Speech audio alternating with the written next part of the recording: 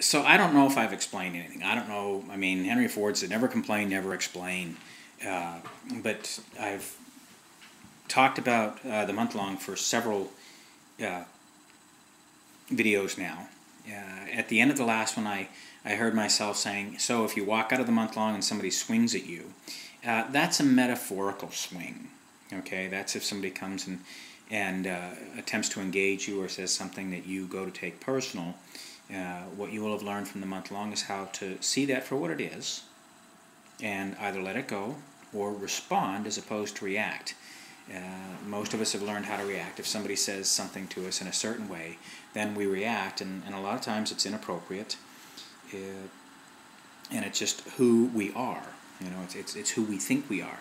And we make a distinction, and I made them on my videos, between what I call the antiquated operating system, which it's antiquated, but most people are running on it. But most people are running on fossil fuels when there's no need for it. Most people are saying, yes, we need nuclear energy, when that is such a fallacy, and it's not efficient, and it's subsidized by the government. So the antiquated operating systems are still running. What we discovered is how to allow you to run on the pristine operating system, on how to get out into higher states of awareness, out into self-actualized states, and have a more fun, more productive life.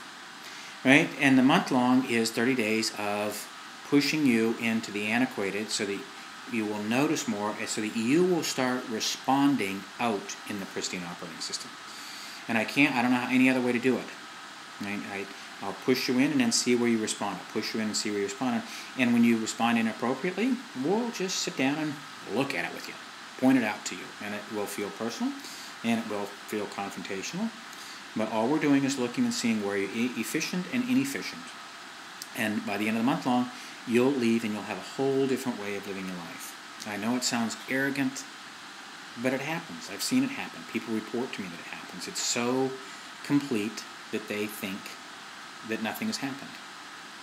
I'd imagine you go out and you change everything in a day, and the next day you're doing things differently. You think, oh, it's the same as yesterday, but it wasn't. And this is my view for the future. If we can get enough people running on the pristine operating system, treating each other fairly, having fun with each other, making a basis of money, not greed, and sharing, not hoarding. Oh, this little girl, little Italian girl, went into the bank, and she had a whole bunch of change, and she was putting it in the bank, and the bank teller said, gee, little girl, did you hoard all that money? And she said, no, my sister hoarded half of it. Sorry, stupid little joke, but you know where the mind goes. So we're looking at seeing if we can get enough people running on the pristine operating system, can we change how things are being done? I appreciate the people who are out there standing and occupying, but I want to see if we can do it with emotional intelligence. www.micpeakperformance.com. If you do have questions, specific questions about the month-long and anything else, I will attempt to do videos on them. Thanks.